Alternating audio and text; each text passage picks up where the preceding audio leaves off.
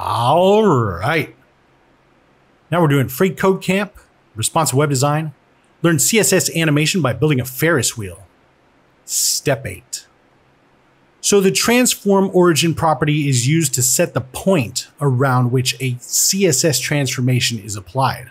For example, when performing a rotate, which we will do later in this project, the transform origin determines around which point the element is rotated. Okay, so when we rotate these lines, it'll all go right around here, more than likely.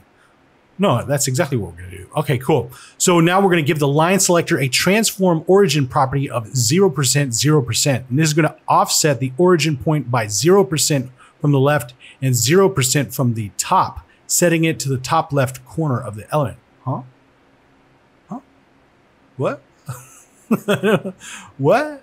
Of the line? So it means here, right? The top left. Do we even need top? Well, I guess we do.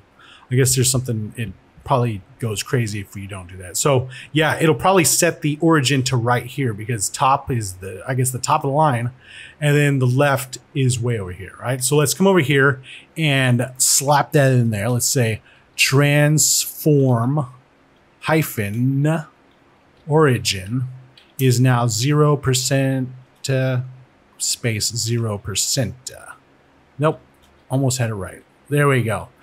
And so it didn't do anything, but now we know the origin is here instead of here. I don't know. Anyway, so let's check it. Looks good and submit it. We're going to, if I can remember, I'll try to change this when we actually start rotating so we can see the thing like make a star or something, whatever. Anyway, now we're on to step 9 and we'll see you next time.